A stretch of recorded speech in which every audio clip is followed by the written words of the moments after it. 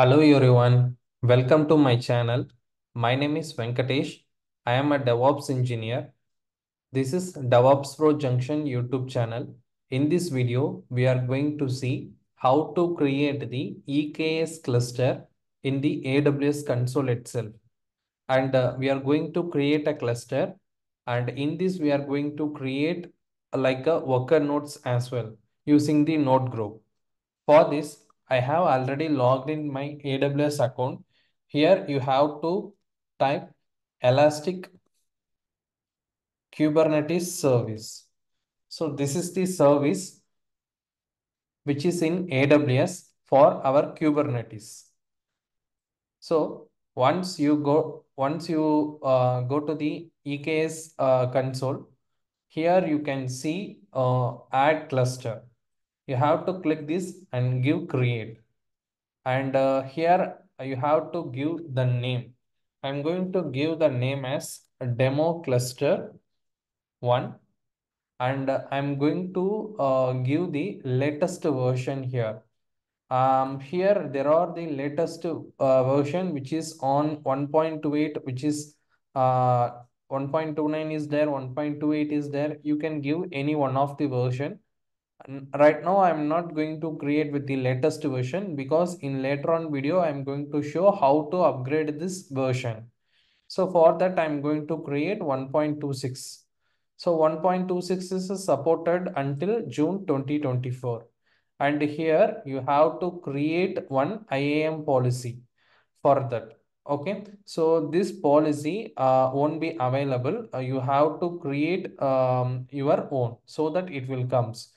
So for that, you have to go to your IAM, and here there are the policies, and here the policy name I'm given as a Amazon EKS policy, Amazon underscore EKS policy, EKS policy. So it's not comes under policy. Sorry, it is comes under role. So we have to create the role. So the role, which means like your EKS cluster is going to access via the your policies. So the policy should have the permission of EKS related, so that you can able to view this cluster when you are the user. For that only we are creating. So here I have the policy role. So in this role, what I have done, I have added the Amazon EKS cluster policy. Okay, so Amazon EKS cluster policy. Go to the IAM. Here you can go to roles, and here you can give create, and you can give any name. So before that, you have to choose EKS. Here you need to choose EKS and choose EKS cluster and give next, and it will comes under default. Only one policy will be there for this role. So you can choose it as a default and give next and give the name. Any name you can give and give create. Once you created, you will get a policy name with the your role. So that I have already created Amazon EKS policy. So once you created this policy, come here, and here you can give refresh. Once you give refresh, you can see this policy. You can choose this one. So this is the policy. This is the role where you are creating the policy, so that you can able to access this cluster. Okay. So once you created, and you can give cluster access. This is you can give as a EKS API and config map. Everything you can choose it right now as a default, and I'm going to create under VPC, which is a default one. And this is the subnet, and you are going to, if you are giving some security group, you can add it. And right now I'm not giving any security group. And give next. If you want to give any add-ons, you can give is add-ons. Then this is you can choose it as a default, whatever you want. And this and all, before we have added the add-ons, right? Those version.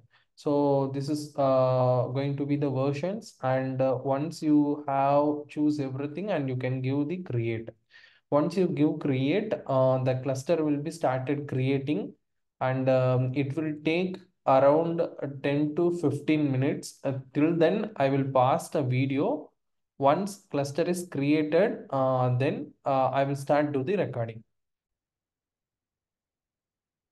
Now you can see that our cluster is on active status.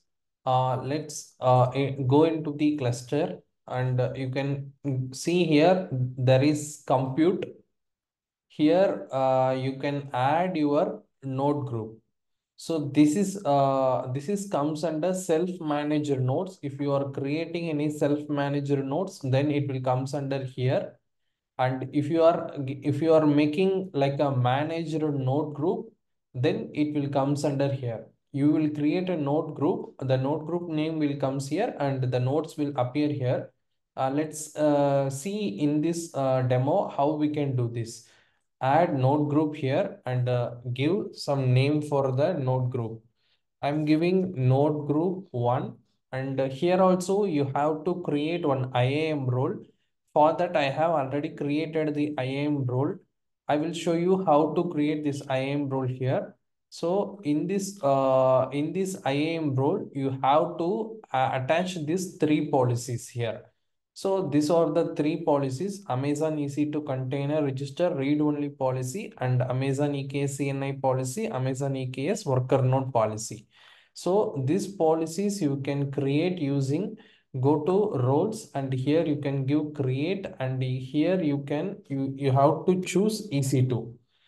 Once choose EC2, next you have to give here you can add the permissions. So these are all the policies you can add, which I have already shown. So you can, by clicking this tick box, you can add this all three policies which I shown in the uh, previous previous on the role. You can use this all three things. So once you created, you can give next, and you can give some name for your worker node policy, and you can give create role. Okay, so once you done this one, and come to the your worker node creation, and you can give refresh, and your role will appear here. You can choose this one, right? So once you all done, you can give next, and here you are going to choose the AMI. Here I'm going to choose the Linux AMI, and this capacity going to be the on demand, and here I'm going to choose the instance type as T2 dot medium. So T2 micro, if you are choosing, there will be some issue with while you are placing the pod. So don't go for the T2 micro. It won't work much. So go for T2 medium, or some other instance type, right? So once you done that, give next, and again give next. Then you will see the review. Here I have total two nodes I'm going to create. You will also choose before desired and minimum max everything, and give next. Here you will choose the security group everything. Subnet you will choose. So whatever subnet you want, you can choose, or else you can go for the default one. It will for the demo purpose if you are using, and then give create. Once you give create, it will start creating your node group. You can come and see in the compute. So once nodes got created, these nodes will comes under here. Till then, I will pass the video. Right now, you can see that our node group on active status, and we have total two nodes in our terminal.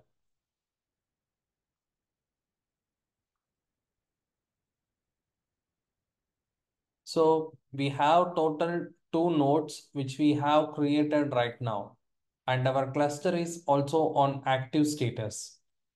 So in this video, we have seen how we can create a cluster and node group.